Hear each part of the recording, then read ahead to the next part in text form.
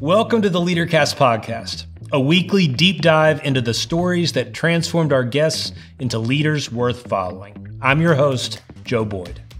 Today's Leadercast podcast is with Molly Fletcher. She's been called the female Jerry Maguire. I call her my buddy, and this is a pretty great conversation. You'll learn the story that propelled her on to beat her brothers in tennis and become a college athlete. You'll learn some hacks on negotiating and what fictional blue characters she loved growing up. What's going on? It's good to see you. Welcome to the Leadercast podcast. We're so excited for you to be here. You are all over Leadercast, by the way. One of our, I'm not allowed to have favorite presenters. You're one of our favorite presenters. You've spoken at several of our events and been on our studio sessions on Leadercast now. And for anybody new to Leadercast, you can jump on our website and learn a ton of stuff from Molly and a lot of really practical stuff. But today, we might stumble on some of that. But really what I want to do is dive into you and your story, what made you the leader and person you are today. So we kind of use I'm a story theory nerd, and so we just went with it. So we kind of use like Joseph Campbell's hero's journeys. So the idea is that all of us in some way or another, we started off in what was a normal world to us, felt normal. And then we get called on some adventure, usually by a mentor. And that adventure has some treasure that's waiting on the other side that when we're younger, we really think we want.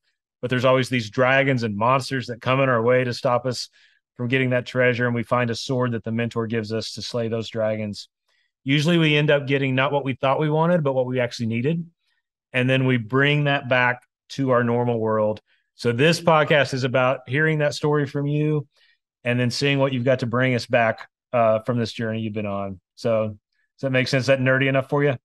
I love it. I mean, it's a little more intellectual, Joe, than I'm used to coming from you, my man. But I am down for this. I'm ready to go slay. Let's awesome. Let's do slay. I like it. That's a dragon pun. That's okay, right. So I like to start with this question. Take us back to young Molly, 8, 9, 10, 11 years old. You always went by Molly? Molly, and some people called me Molly Jean, but Molly. Mostly. Molly Jean, okay. I'm curious, what's the like, for that age, the early like adventure stories that you were drawn to? Was there a TV show or a movie or a book series that you were into or anything where you're like, kind of captured your fascination or attention back then? Well, I was a tomboy, Joe, for sure. So I spent a lot of time, outside trying to keep up with my two older brothers, and so I was climbing trees, playing outside, riding my bike. I grew up in East Lansing, Michigan, in a great little neighborhood. So I was outside a lot. I'd say, when I was inside and I played sports, after school and swam and basketball. But when I was inside, I mean, it was, the family, what was it? The Brady Bunch, the Cosby Show, I loved. And then I had about every kind of Smurf that ever existed. I don't know if you remember Smurfs, but I had a ton of them. Of course. Who doesn't love the Smurfs? They're very smart. Right. Yeah. That's right. That's right. Well, they were fun. All those examples are actually kind of families that were kind of thrown together or little communities. So, that makes sense. And I know, often when I hear people talk about you get when they called you on CNN, the female Jerry Maguire, right? So that's kind of become like the quick introduction for you. So right. I know sports are a big deal in your life, and I think you were a tennis player, but do you remember early on growing up when you first had like any ambition or wanting to be something or win something? Was that a part of your youth? Yes. I mean, Joe, it's funny because I was thinking about our conversation today, and what comes up for me as a time, I had, my parents are incredible. My brothers were 5 years older than me, and they were identical twins. And So one of the moments I so distinctly remember was, they were a little bit wild. I mean, they would, sketch to school and hook onto the back of cars in Michigan in the snow in the winter, and I'd sort of leave early for school and walk on the sidewalk. You know what I mean? They were crazy and fun and all these things, and most people thought they'd end up in Jackson Prison, not where they are now, which is airline pilots. But I spent a lot of time trying to keep up with them. And I remember a moment when we were up in northern Michigan where we would go from time to time. And we decided to go play tennis at a little local park. And there was, doubles is 4 people. And so my parents were playing with my brothers and they told me, really just kind of, hey, go be the ball girl, right? Because you could be the ball girl, go pick up all the balls when we're playing. And so I remember just begging to play, and they just said, "No, you just be the ball girl. Get us the ball, and here's." And I was leaving that court that day, and I can still see it. And I looked at everybody, and I said, "One of these days, I'm going to beat every single one of you in tennis." And my mom and dad, and my mom was so cute. She said, "Well, that'd be great, honey. Go for it. I'd love that. That'd be awesome." And it wasn't a sarcastic like, "Yeah, right." It was like, "Good, do it." And sure enough, like 3 or 4 years later, I beat them all, and they never beat me again. And so there was moments like that Yeah. that I remember. I can't imagine anyone telling grown-up Molly Fletcher to be the ball girl. I don't think you have to worry about it right now. Uh, so that I'm wondering if that story is kind of a microcosm for like the rest of your childhood or life. Did you have were there a lot of moments where you felt like you weren't getting opportunities or weren't seen as, I guess, legitimate in some way because of your gender or because you're a woman? Not in my, I don't know that moment in my family was because I was a girl. I could have been a little boy, and they would have put me in that ball girl Gotcha. spot. I was just Yeah. the extra, and I was the youngest. It certainly wasn't because of that. My parents were incredibly supportive of me equally as much as they were with my brothers. But I mean, certainly as I stepped into the sports agent world, being a woman was incredibly unique. And that required a lot of moments when I was the only woman in the room. I was the only woman on the range. I was the only woman behind, home plate at batting practice at big league ballparks. I mean, that happened a lot. And you have to tell yourself the right story in those moments. And I think probably I had a lot of practice of sort of pumping myself up when I was trying to keep up at some level as a kid. And I was able to transfer that when I'd find myself often as the only woman and sort of say, what are the gifts in this? How can I turn this into a positive? How can being a woman actually be a benefit? And how can I be exactly who I really am? I mean, there's no reason to try to show up like somebody else, and I learned quickly that what the world wants from all of us as leaders is to be real and to be who we are. And, I would be on the fence at baseball games next to guys in khakis and, stopwatches around their neck and chewing tobacco in their lip. And I didn't do any of that. And that was okay. And I still had a lot of success. And so I think we need to always be who we are. And I, probably some of my experiences from my youth and encouragement from my parents helped prepare me for some of those moments when I had to shift the script Yeah. and find a way to deliver being different and being a woman. Yeah. So just going back, I know you went to college, right? You played tennis in college, I believe. I did. Um, did you have any career ambitions around sports agency when you were in high school or going into college? Was that what you wanted to do? Joe, I didn't know. I really didn't know. And I was so focused on tennis in college. And I actually, I thought I wanted to speak. I mean, I loved that. I tried out to be our high school commencement speaker. I mean, I wanted to meet Zig Ziglar. I mean, all these things. But sports was always a part of what I loved. But I didn't know what that meant. I didn't know what that looked like at all. I didn't know if it would be for a manufacturer, for at a university as an athletic director, possibly. I didn't know. And I always encourage, we have 3 young daughters in college. Don't worry. It's okay. Yeah. Just keep going, keep doing the next right thing, get in the middle of the mess, and you'll learn. Yeah. I have my younger son's a senior in college right now, and that's been my position the whole time. But as it gets closer to the end, I'm like, but maybe, When you think want of them off the something you could payroll, do. it's like, all right.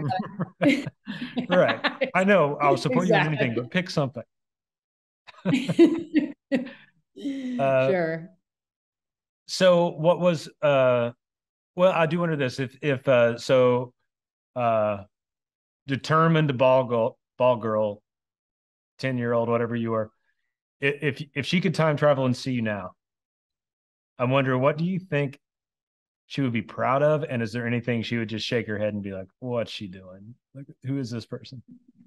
I think she would be proud of the fact that she's the same person, just a little bit more grown up, a little bit more Yeah, mature, a little bit more experiences, different environment, things like that. But I think she would feel like she looks and behaves and acts like somebody who was really much of the red thread through who I was when I was young.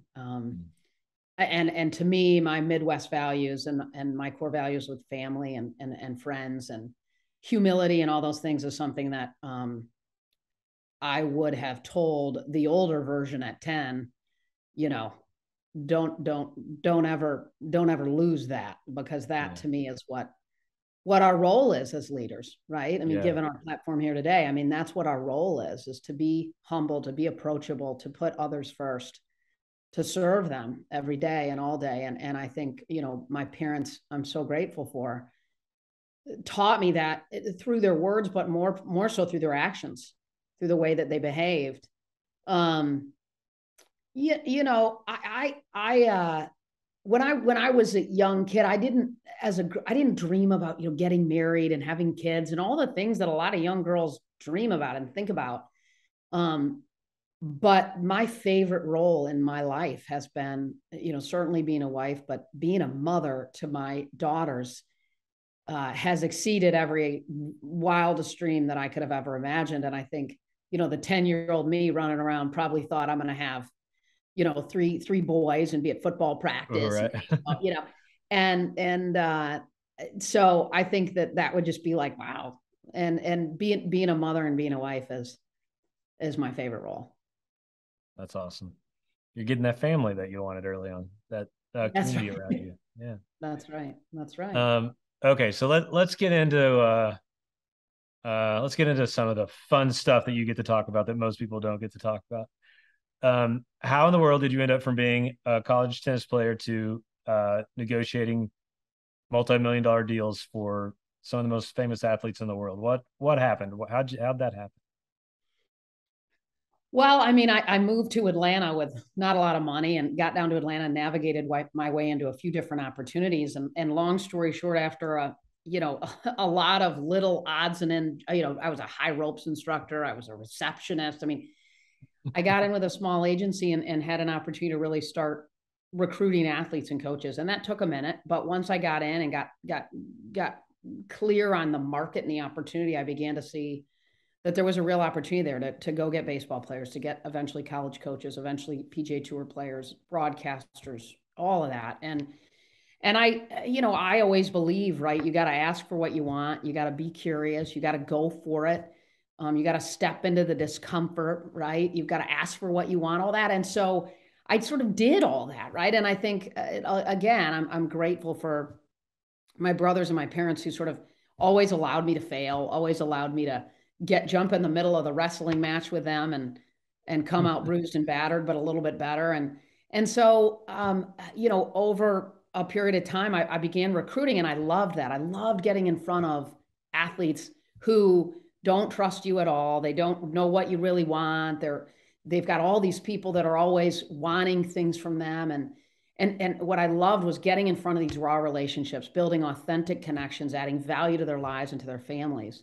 Mm. And I always believe you've got to pour into relationships before you need them, and you've got to act like you have the business before you have the business. And so I poured into a lot of relationships, and over time was able to recruit and sign players and build a roster of almost 300 athletes, coaches, and broadcasters, and men and women in a myriad of sports. And but like a lot of our lives, right, Joe? I mean, it evolved, right? It wasn't like I started and went out and signed, Yeah.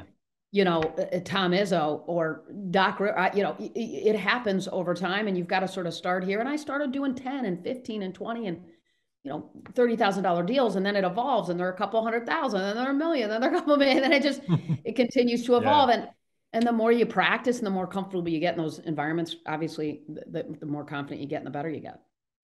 You uh we've known each other for a little while now, and you definitely strike me as a confident person. Um, some confident people I've found it, maybe inside that you can act confident even when you're not sometimes, right? You can, but you strike me as confident and courageous. I'm curious now. And recently, people called imposter syndrome, but I'm just curious. Did you ever have a moment like almost an out of body moment where you're like, is what am I doing? Like, you know what I mean? Like, did you ever have a moment of self doubt that you had to like rein it in and keep going, or are you just kind of confident all the time? No, I think, oh, absolutely not. I mean, I think all of us certainly find ourselves in moments where we question, do we belong here? Can I do this? Am I Yeah. good enough? And there was moments like that when I would be, pitching a baseball player in a meeting with a general manager or, um, recruiting a player or, I mean, there was moments like that for sure. And and and I think what I found, and I think this at some level was threaded from my youth was it's okay to feel afraid, but courage is doing it anyway. And Yeah. confidence to me, what I've found is it's built through action, right? I mean, you and I speak and I can, that first keynote or two or All five or right. 10, I mean, whoo, right? What am I doing flying to San Diego? Somebody's paying me to do this, to talk to 400 people? Like, what just Right. happened? Right? I mean, there was moments like that, but then I think the more you do it, the more comfortable you get, Yeah. and the more you It's believe that you also belong weird. there. Yeah. It like lives dormant in you for me. So I spent my whole life performing, I was apart from Sure. keynote speaking, I was an improv, was like spent most of my life on stage and I'm usually fine, but I actually got when we relaunched this podcast, I woke up the first morning, I was like kind of nervous. Right. I was like, I'm just sitting in front of it. I'm literally talking to my friends for the first 20. Like I know these Right. people. Sure. But whenever there's just it lives in you and then it decides to come out sometimes and just say, Yep. what are you Yep. doing? Who are Well, you? and Joe, the thing is, I mean, I think that it would be one of the things that I learned having this front row seat to peak performance with athletes is that everybody feels that way. The best athletes feel that way. And and it's always, I think it's so important, particularly for me as a female, for anybody that's leading or that people are listening to, that we're real about that we Yeah. are afraid, that we do get scared, that we do wonder, do I belong here? That we do go, how did I even get here? That those things run through, because what's important for young up and coming leaders to know is that you'll feel that way. And that's okay. And they kept going. You may not know this. I've never been a professional athlete, actually. That's amazing, because You would I thought you played like in the NFL or something, man. you would think, but Yeah. one of the things because I think failures shape us more than anything else, and probably even more specifically, like coming clean with our failures, like admitting them as Mhm, part of our story is kind of what mhm, shapes us. And one of the mhm. benefits I do think that athletes have, which is also sort of awful, is that people watch them fail in real time Yeah. every single time they perform. Nobody's, Mhm. I mean, there's what, one perfect game a year, I guess. But even then, you're throwing a ball when you want to throw a strike. Like you're never perfect, and none Right. of us are. But they at least get the like opportunity to deal through that. They have to deal through it Mhm, one way or another. mhm, Um, mhm. I'm wondering with you, like whatever you're comfortable talking about, but career wise, were there those? Did you have some like failure moments where uh, just kind of that gut punch where you're like, I just got to keep going, or and how did or maybe it wasn't even a failure, but like some pain Mhm. that was brought on you. We call that going through the cave sometimes. Did you have moments like that where you Yeah. had to come out of it, maybe a different person? In business, or even just when I was younger, or both? I think whatever comes to mind. Yeah, it's all connected, I guess. Well, I mean, right, it is. I mean, I would say one that really bubbles up for me is my fall term freshman year at Michigan State. I was preferred walk on. And so, I was so excited about the opportunity to play at that level. And I, got on the team and then I, pledged to sorority, and I love these girls, and I was having a lot of fun, and we were, and I was going to class from time to time, Joe, Sure. and I'll never forget. I went home to my mom and I said, Mom, college is unbelievable. I mean, I'm playing great tennis. I mean, these girls in this house, and it's so much fun. And oh my gosh. And she goes, honey, that's great. But you can't be good at all of these things all at once. And I hope your grades aren't suffering. Sure enough, I got my grades, and I got a 1.7 my fall term freshman year, which is hard to do at Michigan Yeah. State, right? Like, with all due respect, I mean, a 1.7. And and so that was a gut wrench of, I'd always done really well in high school, and I'd done fine. I mean, I certainly wasn't the smartest kid in the school, but I was definitely not somebody that should be getting a 1.7. Right. And that was a little bit of a, whoa, you better straighten up, you better act right, you better step in. And then I got after, I recovered pretty quick, and I spent a lot more time in the library. There was no question about that. But that was a kind of gut punch recover. There was times where I would go on a little bit, like my senior year, I lost a bunch of matches that I should have won, kind of Yeah. a gut punch. And then I think, but those things, they strengthen our resilience, so those things, I share those stories not because, I certainly know there's people listening who have had, I mean, way bigger challenges than Yeah. things like that. But I share that only as a backdrop because, to me, that resilience muscle, I felt like, between older brothers, between a couple of these moments where I had to grind it, whether it was an athlete or academically, it makes you stronger, it makes you better, it makes you more resilient. And so then when I found myself in business, where I was the only woman as an agent representing professional male athletes at the time that I knew of. I mean, there really wasn't any other women representing big league baseball players or women representing PGA Tour players. So I Mhm. was different. And I was able to sort of tap into, at some level, Joe, that resilience muscle that I had built and strengthened probably at some level as a kid. Yeah. And to me, it is like a muscle. Um, there was athletes that I went after that I didn't get. And, I think you're right. You come out better, you learn from them. And, I learned from those experiences. What did I do wrong? What could I have done differently? What kinds of questions could I have asked earlier? All those things that we can learn, when we fail, or negotiations where maybe felt like I left something on the table, or I didn't navigate it exactly right for my guy, or whatever it might be. I think the key to all of these failures, if you will, is really taking the time to pull back and say, what could have I done differently? And I think too, even Joe, having the courage to lean into some people that you love and trust, and that you can say, hey, how'd I do? What Yeah. should I have done? Listening to other people who can give you feedback and support is huge. Yeah. And then you get to be a parent, right? That's right. That's the Yeah. master class on admitting that you didn't do it quite right. Sorry. Talk about learning on the fly. Right. Ooh. And you have twins, and your brothers were twins. Is that, I should know this? Is that like a DNA thing? Is that normal? Is that? Yeah, no, my brothers are identical, which is just random. It's a, Yeah. it's a, and our girls are fraternal. Okay. Um, I do think we have that in our family, and on my mom's and dad's side, on my side. So I think that probably had a little something to do with it. Yeah. But I mean, hey, I mean, it's like I had 3 kids in 12 months. You know that, Joe, right? So it's like, I always joke Yeah. and say, I do everything fast. We'll I do everything fast. get it, I have we'll get kids. it out of the way. That's right. Um, okay. So we're rounding third, heading home here to, just so you do. I want to use some sports analogies here. Let's go. Um, Love it. we talk a lot about mentors and mentorship. Is there a single person in your life that you would point to and say, like, this person really shaped my career, or my who I became, a big mentor in your life, and what was the gift they gave you? Mm-hmm.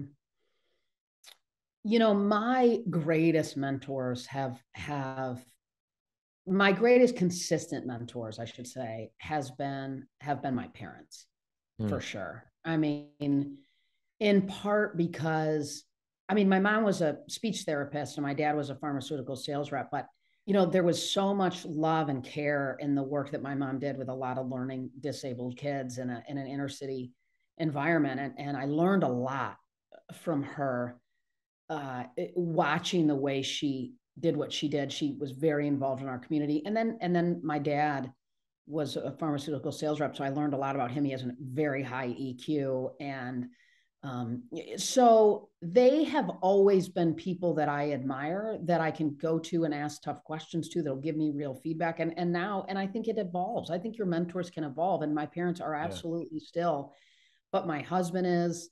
But I really believe they're everywhere, right? I mean, we can learn from so many people in life.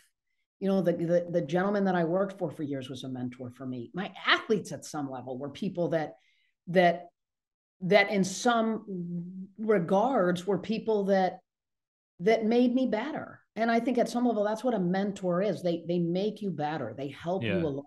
I mean, when I stepped into that space, my first PGA Tour player, I didn't know a lot about the PGA Tour, and he helped me. My first couple baseball players, I didn't know a ton about the game per se, the difference between spikes and cleats and mitts and gloves and cupped and uncupped bat. I didn't know, but they helped me. They at some level, as odd as it might sound. And so I believe we can learn from. I heard a story the other day about a guy that bagged groceries at a grocery store, and everybody kept getting clogged up in his line where he was bagging groceries, and the manager couldn't figure out why the heck everybody was in this one line when all the other lanes were open. And this young kid would leave motivational quotes every day in these different bags as people would check out and leave. And, he was, young kid, and he's a mentor, right? I mean, and so they're everywhere if we stay curious and we keep our hearts and minds open. That's really great. I remember spending most of my 20s. I journaled a lot in my 20s. I should do it more now. I got out of the habit, but when I look back, like 3 times a week, I'm asking for a mentor. I'm like, I'm wanting this, what was in my mind, this one like old sage with a beard and like a pipe or something. I don't know, like Gandalf to wander in and just give me. And then as I look back on it, I had them. They just, it wasn't all in one person, right? But I was blessed with all these relationships. Just back then, I wanted it to be like one easy phone call with one person. One bat line to one genius. That would be nice. That's the way it is in the movies, but they have to condense to get the script to work. That's it's not real. It's not real. Come on. Well, I know you spent the better part of the last decade or so as a author and a speaker. And like I said, Leadercast folks are familiar with you for sure, but new people hopefully finding this podcast. Where can they go to find out more about what you're doing now? Yeah, my podcast Game Changers with Molly Fletcher is a we've been so blessed to have some incredible guests, but my website mollyfletcher.com is a great place for folks to go and check out for sure. Yeah. Cool. Okay, try to end with one serious question and one ridiculous question. So we'll start with the serious one. Negotiating, I assume, is something you had to do, right? And I know you've written about it some. We all do it every day, I guess. It's very intimidating to folks that don't see themselves as negotiators. So what's your like maybe 2 or 3 like negotiating hacks? If you're whether you're buying a used car or you're dealing with someone you really want to hire that's asking for more money than you have, or whatever it is. What's your best stuff? Get into their world. I think one of the biggest mistakes we make when we negotiate is we spend so much time thinking about what we want and not enough time thinking about what matters most to them. We got to get into their world. What are they worried about? What are they excited about? What's draining them every day? What problem can you at the core help solve for them? But we've got to get in their world. And I have a couple of funny stories about that, because to me, there is also, opportunities to negotiate all the time in life, everywhere we turn. And I think the other hack to, the other thing I would encourage people to do is practice. Do it everywhere, right? Go get your latte tomorrow at Starbucks and kind of work the barista and get a free shot of espresso. I mean, just have fun with it. Go Yeah, find a yeah, dress at the store and it's got a little mark on it and go get 25%. I mean, just practice, right? Just practice and have fun with it. Because what happens with negotiation, the more you do it, the more you practice, the better you get, the more you see what works. Hacks are, when we're starting to get defensive potentially inside of a serious big yeah. negotiation, get curious, start asking questions, just get curious, just continue to Mhm. get curious. And that to me unlocks an opportunity to get more in their world, more in their head and heart. The other hack I'd say, Joe, for sure, is pause. If you're negotiating effectively, you're building good relationships, you're engaging, you're connected, you've maybe set the stage a little bit. Now, when you ask for what you want, just stop. Mm-hmm. One of the biggest mistakes people make is they go up to the barista and they've been nice to her a little bit along the way, and then she makes it, or he, and then the biggest mistake they make is like, hey, do you think I could get a shot because my car and I've got this? Stop. Just get. Hey, what about what do you think? How about an extra? And smile and shut up. The Yeah, biggest just mistake is people just keep talking. So that's a big one to me too. The pause after you ask is a huge secret weapon. love it. That's very helpful. I will. There's a Starbucks right around the corner. I'll go Go try it right after practice. this. And then, Um, what I say, Joe, then go around the corner and put a buck in the tip jar. yeah, But yeah. practice. Then everybody wins except the Starbucks shareholders. They'll be okay. Yeah. Okay. So here's my question. I'm trying to formalize my question. So, uh, you get to pick three athletes, living or dead, to take them to lunch in Michigan. So I No. want to know who are the three athletes and where are you going for lunch? Oh, this is so cool. Do I have to take them all at the same time, or can I have three separate lunches? No, it's all at the same time. Oh man. Okay. I would go with um I would go with Serena Williams for sure. I would go with Kobe, and I would go with Federer. All right. I like that. I'm A lot of excited, tennis Joe. Are you power. going to make that happen? And where would I go? I would go to, um, where would I go? I would go to Dusty's in All right. Lansing, Where's that? Michigan. It's just I think it's probably the nicest restaurant in Lansing. No, I would go to Dusty's, or I would actually probably go to a cool little fun spot in northern Michigan. Yeah. I'm kind of envisioning this, Joe. I mean, I got Well, let's make Serena. it happen. Well, I Kobe. mean, Kobe can't. We could get a Kobe. She'll do Shaq instead of Kobe. Yeah, Uh, it's not a no, no, fair. no, that's my shot. Yeah, I'd do Yeah, that. but no, but hey, I mean, we could bring Kobe there in spirit, and then we would have Federer and Serena. I can't even get my head around that experience. I'd be out of hand. I'd be Have you amazed. had either of them on your podcast? I have not yet. I was waiting for you to set that up for me. That's right. You got I'll text Serena that'd when be I'm great. done here. Thank you. Yeah. That'd be great. That was awesome. You're the best. We love you so much. Thank you so much for being a part of this, opening up with your whole story. Uh, it was awesome. Thank you, Molly. Did we slay? Did we slay the dragon? We slayed it. We killed it. Yeah. Just like Gargamel. Awesome. The Smurfs came in. Adriel, is that the cat? I know some Thanks for Smurf stuff. That's Bye, right. Molly. Thanks for having me, Joe. You're awesome.